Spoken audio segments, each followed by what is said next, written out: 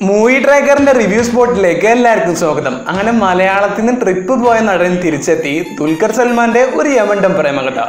WhatsApp H code I'm Ubais from 3 Men Crew. So let's get started.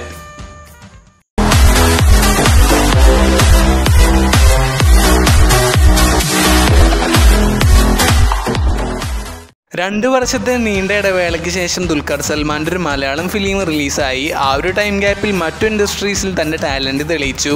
Mahanadi, കാറുവാൻ, ഇനി 2 ഫിലിംസും വരാനുണ്ട്.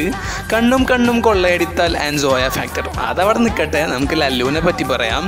കുട്ടിക്കാലം മുതൽക്ക് കട്ട ചങ്ക്സ് ആയിട്ടുള്ള ലല്ലുവിൻ്റെയും ചങ്ക്സിൻ്റെ കഥയാണ് ഒരു യമണ്ടൻ പ്രേമകഥ പറയുന്നത്. ലല്ലുവിൻ്റെ കഥയും ലല്ലുവിൻ്റെ ക്യാരക്ടറും കുറച്ച് വെറൈറ്റിയാണ്. ഒരു വെറൈറ്റി പ്രേമകഥ എന്നും ഈ ഫിലിമിന് ടൈറ്റിൽ കൊടുക്കാം. ഈ ഫിലിം ദുൽഖർ ഫാൻസിന് വേണ്ടിയിട്ടുള്ളൊരു ഫിലിമാണ്. യൂത്തിന് പറ്റിയൊരു ക്യാരക്ടറാണ് ദുൽഖറിൻ്റെ ലല്ലു. സലീം കുമാർ, വിഷ്ണു ഉണ്ണികൃഷ്ണൻ, സൗബിൻ ഷായർ കോമഡി നന്നായിട്ട് ചെയ്തിട്ടുണ്ട്. ഭയങ്കര കോമഡി എന്ന് പറയാനില്ല, എന്നാലും ഒന്ന് എൻ്റർടൈൻ ചെയ്യിപ്പിച്ച് കൊണ്ടുപോകാൻ ഇവരെ കൊണ്ട് സാധിക്കുന്നുണ്ട്. ദുൽഖറിൻ്റെ പെർഫോമൻസിനെ പറ്റി പറയുകയാണെങ്കിൽ ഒരു കുഞ്ഞിക്ക ഫാനിനുള്ളതൊക്കെയുണ്ട്. ഡാൻസിന് ഡാൻസ്, കോമഡിക്ക് കോമഡി. പക്ഷെ നല്ലൊരു റൊമാൻറ്റിക് സ്റ്റോറി പ്രതീക്ഷിക്കേണ്ട. അതിലൊരു വെറൈറ്റി ഉണ്ട്. ചിലപ്പോൾ ഇഷ്ടപ്പെടാം, അല്ലെങ്കിൽ ഇഷ്ടപ്പെടാതിരിക്കാം. ഫിലിമിലെ നായികമാർക്ക് അധികം സീൻസ് വരുന്നില്ല. സംയുക്ത മേനോനൊരു പാട്ടുമുണ്ട്, പിന്നെ അല്ലറ ചില്ലറ സീൻസിലും ഉണ്ട്. നിഖില വിമലും ഇതുപോലൊക്കെ തന്നെയാണ്, കുറച്ച് സീൻസ് ഉള്ളൂ. എന്നാലും ഈ ഫിലിമിലെ നല്ലൊരു ഇമ്പോർട്ടൻറ്റ് ക്യാരക്ടറാണ് നിഖില വിമൽ. നായികമാർക്ക് അധികം സ്ക്രീൻ സ്പേസ് കൊടുക്കാണ്ട് ഒരു ദുൽഖർ ഫിലിമിൽ കാണുന്നത് ഇതാദ്യമായിട്ടാണ്. ഫിലിമിലെ മറ്റൊരു പോസിറ്റീവ് കാര്യം എന്താണെന്ന് വെച്ചാൽ പറ്റുന്ന എല്ലാ കോമഡി ആക്ടേഴ്സിനെയും കൊണ്ടുവന്നിട്ടുണ്ട്. ഹരീഷ് കണാരൻ, ധർമ്മജൻ ഇവരെ കുറച്ചും കൂടിയും സീൻസിൽ ഉണ്ടായിരുന്നെങ്കിൽ എന്ന് വിചാരിച്ചു. അതുപോലെ മധു ഒരു സീനിൽ വരുന്നുണ്ട്, പക്ഷെ അതൊരു വല്ലാത്തൊരു കോമഡി സീനായിരുന്നു.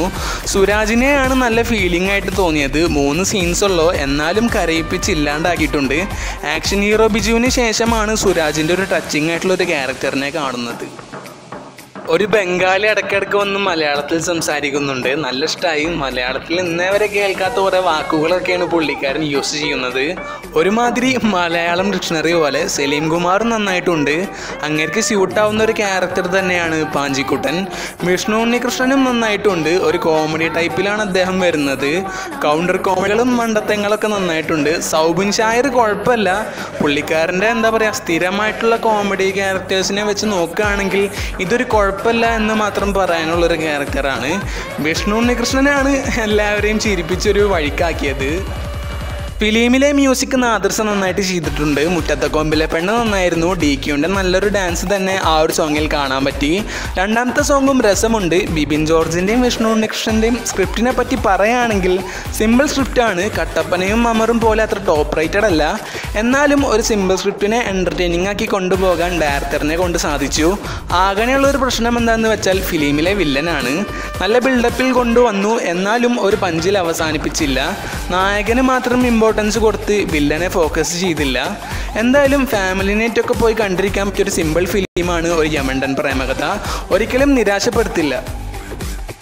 അപ്പോൾ നിങ്ങൾക്കുള്ള വീഡിയോ ഐഡിയാസ് ഉണ്ടെങ്കിൽ കമൻറ്റ് ഡൗൺ അല്ലെങ്കിൽ ഇൻസ്റ്റാഗ്രാമിൽ DM ചെയ്യാം. അപ്പോൾ ഇതുപോലത്തെ വീഡിയോസിനും മറ്റ് വീഡിയോസിനും വേണ്ടി ചാനൽ സബ്സ്ക്രൈബ് ചെയ്യുക. വീഡിയോ ഇഷ്ടമാണെങ്കിൽ മറ്റുള്ളവർക്ക് ഷെയർ ചെയ്യാൻ ശ്രമിക്കാം. Thanks for watching. Bye bye guys.